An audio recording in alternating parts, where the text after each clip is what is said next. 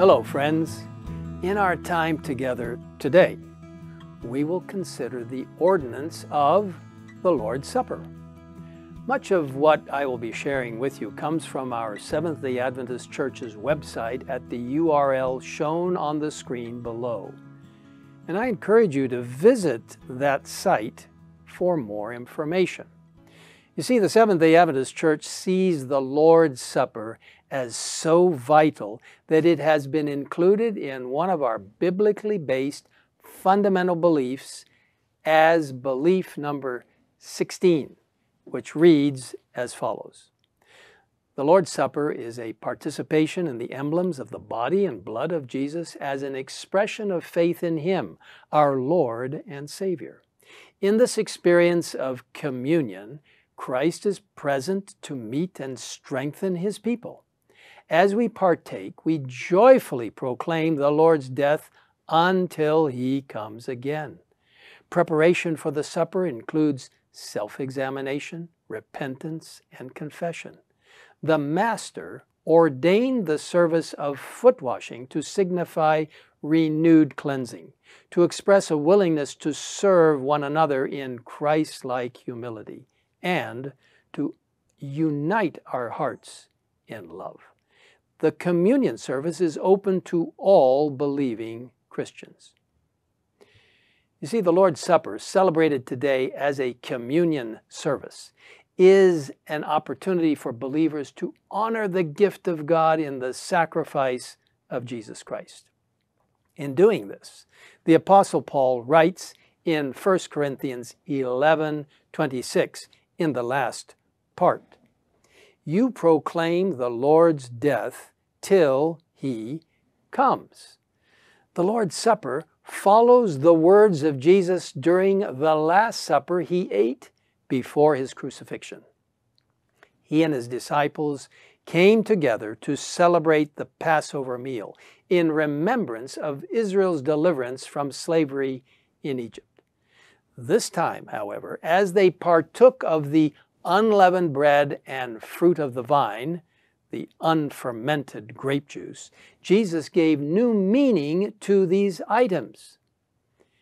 And even before they ate together, Jesus demonstrated His love for His disciples and us by performing a servant's job. He washed His disciples' feet. By doing this, He showed an example of kindness and unconditional love. The three significant parts of a Seventh-day Adventist communion service involves eating unleavened bread, drinking pure grape juice, and washing one another's feet. All these things are symbolic of Christ's sacrifice to save us and the humble, servant-like example that He set. These actions follow Jesus' words to His disciples, "Do this in remembrance of me." The bread represents Christ's body, broken for us.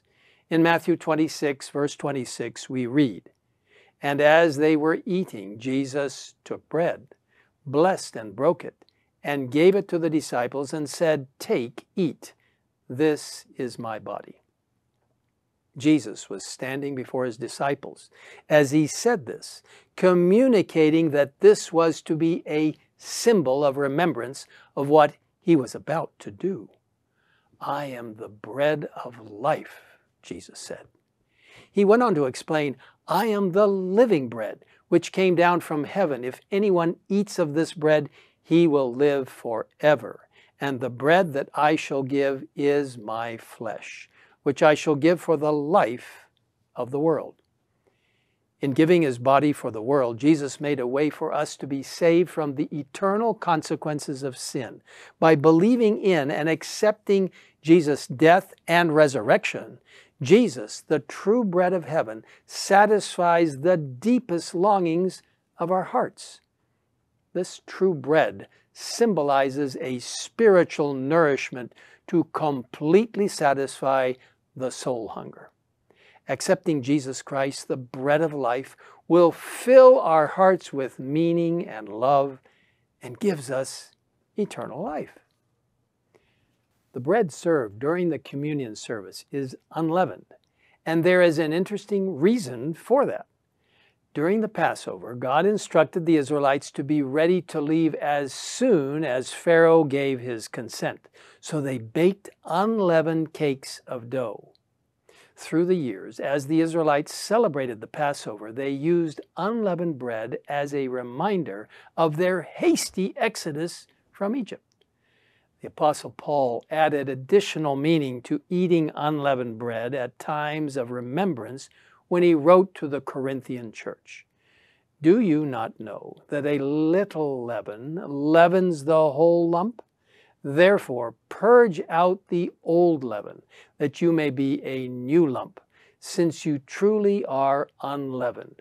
For indeed, Christ, our Passover, was sacrificed for us.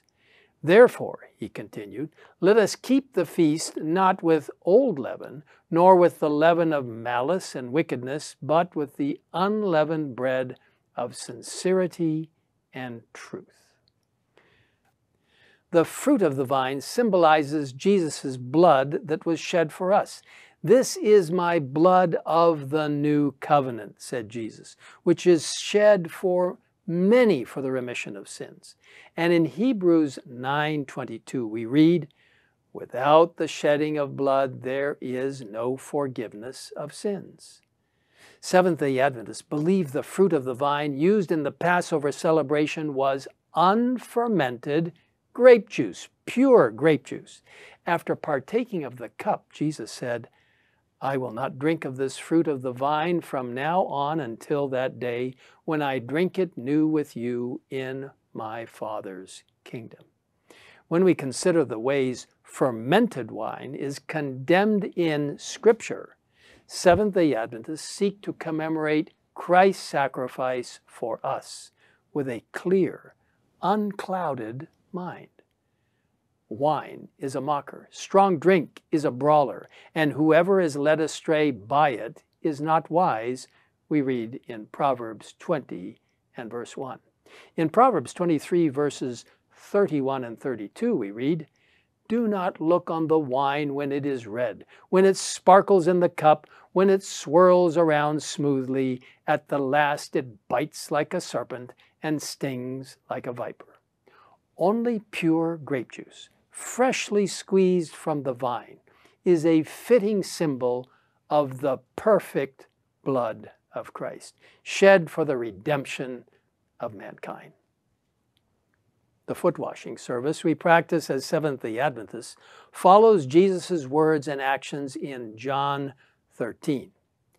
If I then, your Lord and teacher, have washed your feet, you also ought to wash one another's feet. For I have given you an example, that you should do as I have done to you. In performing the humble act of washing the feet of his disciples, Jesus gave us an example of true greatness. During a communion service today, most Adventist churches provide bowls, water, and cloths for a ceremonial foot washing called the ordinance of humility. This is a special time of fellowship, of putting aside differences in status or position, serving our brothers and sisters in the faith, and making our hearts right with each other and God. Jesus instituted the Lord's Supper to commemorate our deliverance from the burden of sin. It is the new covenant service that continues the solemn celebration of the Passover. During this Last Supper with his disciples, Jesus gave us an example. He broke bread and shared the fruit of the vine with his disciples and asked them to remember the sacrifice he was about to make for them, for all of us. The Passover was a reminder of the deliverance of the Israelites from Egyptian slavery. The Lord's Supper is a reminder of our personal deliverance from the slavery of sin. We have been redeemed, not with gold or silver, but with the precious blood of Jesus Christ. Communion is the perfect time to be thinking about how we can grow in Christ and best honor him with our lives. Jesus, our Savior, has given the opportunity for salvation to every person. By his perfect life, his sacrificial death, and his resurrection, we are invited to come to his table, experience his love, and be saved for eternity. Let's thank him right now for his wonderful gift of salvation and of what he has done for us in his life, in his death, in his resurrection, and in his ministry right now for us in the most holy place of the heavenly sanctuary. What a God we serve. Let's pray. Father in heaven, thank you for this amazing understanding of what communion means. The body and blood of Jesus Christ, symbolic of that, of course. Unleavened bread, pure, unfermented grape juice, symbolizing what Jesus did for us on the cross. And Lord, we thank you that we can also participate in the ordinance of humility, of serving each other, and realizing we are all equal at the foot of the cross.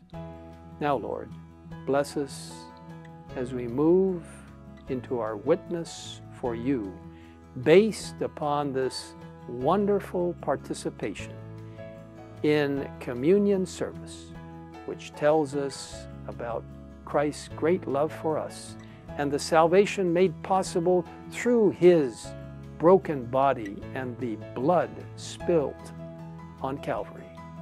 We thank you also for the intercessory ministry that you are carrying on right now as our high priest in the most holy place, all embodied in the salvation of Jesus Christ for us, the everlasting gospel. Thank you in Jesus' name.